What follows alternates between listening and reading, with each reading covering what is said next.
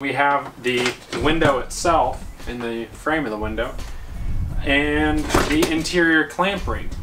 So the two of these pieces, when they come together, are the entire window assembly. So how this thing goes together. We have a flange on our window that contacts the outer surface of your RV, bus, whatever it is, that contacts the outer wall and kind of grips that with the putty tape, and the putty tape helps make it watertight and provides a little bit of grip to it.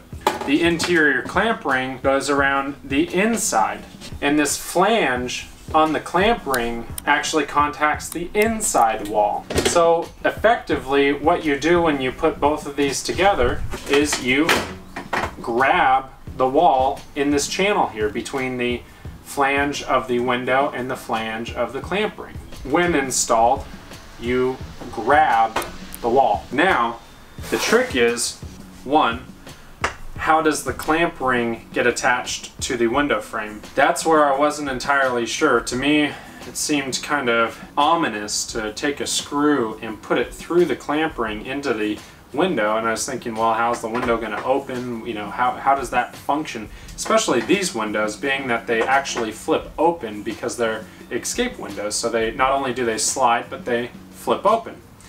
Well, the window itself is designed with a channel in it.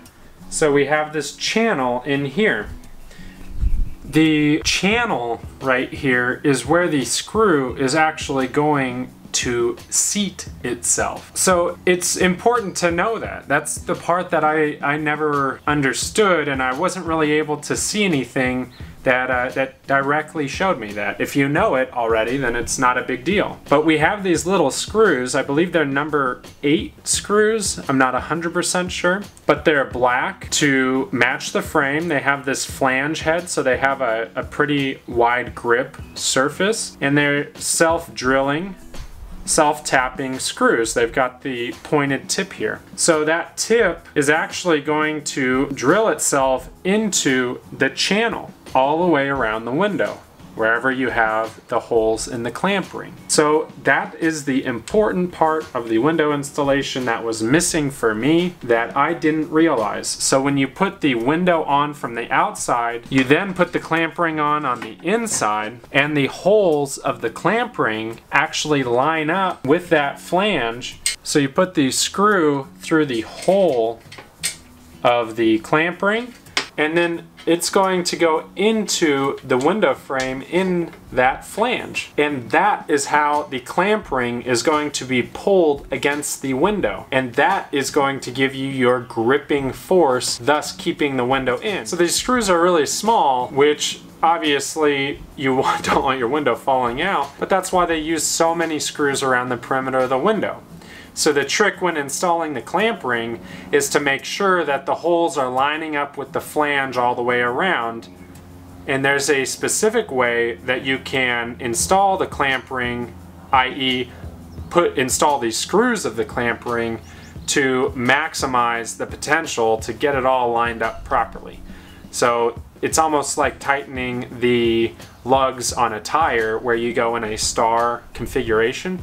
Well, in this case, we put one screw in, then we might go to the opposite side and put another screw in and kind of go, obviously not a star, but go in a pattern around the window so it aligns itself as you go. So that was a really important key that I wasn't able to find and didn't fully understand when we first started this process. And it's very important because you have to know how the window goes in to set up the windowsill and everything that you're doing if you're building it from scratch.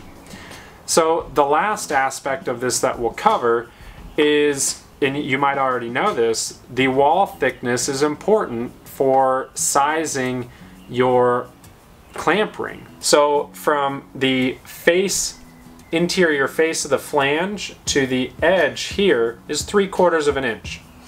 Now we have the little lip here on the window frame, and if I look at that, we're looking at about 1 inch from the interior portion of the flange to the edge here. So when we put those together, we have about 1 3/4 inch thickness that is going to be its grip range. We want to make sure that our wall thickness is pretty darn close to that 1 3/4. It's not going to be perfect, but you don't want it. I wouldn't say that it's plus or minus a 1/4 inch, and even plus or minus an 1/8 can be a tad much. You want it to be pretty darn close, otherwise you're going to get some flexing of the clamp ring as you're screwing it in, and it's not going to look right from the inside. The best way to take a look at it is putting the clamp ring and the window together, and then simply putting your measuring tape there, and you can see we have about 1 3/4 inch thickness. So that means our wall thickness has to be that thick. Well, they do make clamp rings different sizes, meaning they have a different size extension here in the middle. So if you have a thicker wall, you get a thicker or longer clamp ring. I don't know the best way to say that. You get the I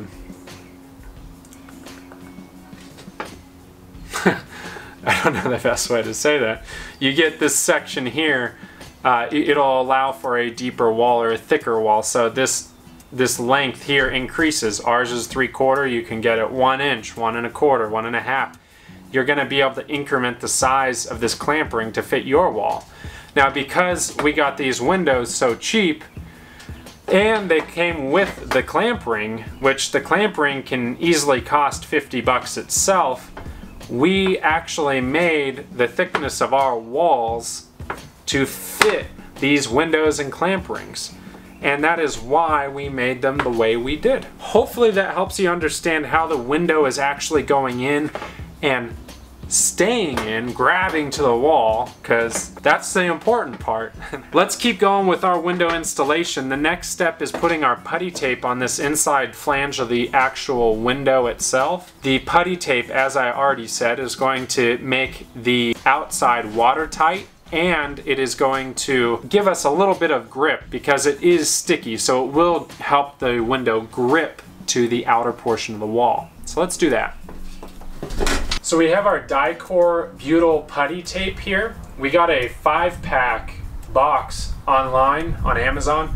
Great deal. It's gotten us through all of our windows and fantastic vents. It was a great deal for us, and it's been going the stretch of the project, which is nice. So what we're gonna do is start at the bottom of the window, and we're going to start in the middle and put a little bit down, and then we'll just stretch it out, kind of force it against the flange as we go, and we're going to go all the way around. You work it around the corners. You want this to be one continuous bead, stretchy stuff, so you just work it around the corners. Try not to stretch it out so that it's too thin. If anything, bunch it up a little bit. It's okay to have some overlap and bunch it up. This tape, when it heats up outside and the metal heats up,